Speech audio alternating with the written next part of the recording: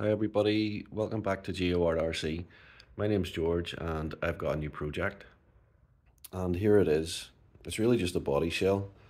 You may not be able to tell what it is just at the minute. Some people will. But if I show you this, then you should know straight away. It's the Tamiya Volvo 850 British touring car from 1996. The saloon, obviously. And this is a car that I've been wanting to do for quite a while now. I used to work for Volvo back in the day, so I kind of have a soft spot for them. So yeah, I'm quite looking forward to getting this one done. So I just bought a second-hand TL01 Tamiya chassis off eBay. It's in quite good nick, and I'm basically just using it for the basis for the shell to sit on. So I ordered the shell off L&L Models, and as you can see, it comes with 3D printed rear wing, mirrors and grille.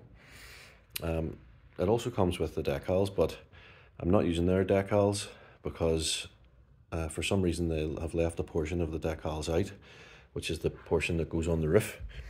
These bits here that you can see, I don't know why they left them out, but maybe you could use, you could paint it on, but I wanted to use decals because I wasn't sure if I could get the right colour to match the decals or not in the spray.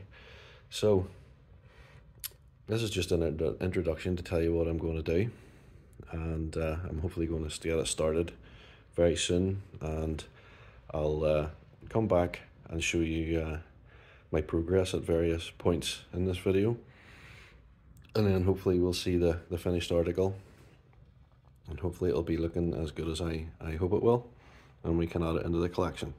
So I'll see you soon. Thanks. So that's it, cut out and mounted. I'll need to sand all the edges, give the arches a wee bit of a tidy up, but that's pretty much where I want it. And so next job will be spraying. Need the weather to improve a bit. It's a wee bit of stormy outside. But yeah, that's the next job. I think it's going to be a nice one. So we're back, and I've done the first part of the spray job, which is the wee splitter along the front there, which I've just done in black. So as you can see, I masked off just the front section, and then used newspaper just to cover the rest of it, which works fine if you're careful. Looks like I've got a couple of wee areas of bleeding along the edge of the masking tape, but it's not too bad. I should be able to clean that up okay. And then we'll move on to the next part, which is just spraying the body white. Put the window masks on. I've never used RC decals before, so it'll be interesting to see what their window masks are like. I've only ever used Tamiya, and Tamiyas are pretty good. So that'll be the next part of the video that you'll see, and then I'll be on to the decals themselves. Yeah, I'm looking forward to getting that done. So that's the window masks on, and wee handle on the top to make it easier to work with, and ready for spraying. So I've finished the spraying. I used a full can of Tamiya PS1 white on it, and then I backed it in silver, a couple of coats of silver. I might have done another coat, but I ran out of silver, so I couldn't. And it turned out not too bad. A couple of areas where the paint has leached in behind the mask, but I think that was my fault more than anything else. So I'm going to clean that up. I think I've got Carson paint killer to do that with, and then I'm going to smoke the windows, and once I've that done, then I will move on to the stickers, and we'll see how that goes. So see you soon. Actually, before we get to that, I want to interrupt this video just to give a shout out to another RC channel. and that is Adam's Playground. If you watch this sort of video, you probably know about his channel already, but if you don't, definitely give it a check out. I watch it all the time. It's really good. Lots of interesting stuff. As I say, if you're into RC cars at all, definitely give it a shout. I've been speaking to Adam in the comments and emails and stuff, and he kindly sent me some of his stickers, which was really awesome. And so yeah, I just want to give him a shout out.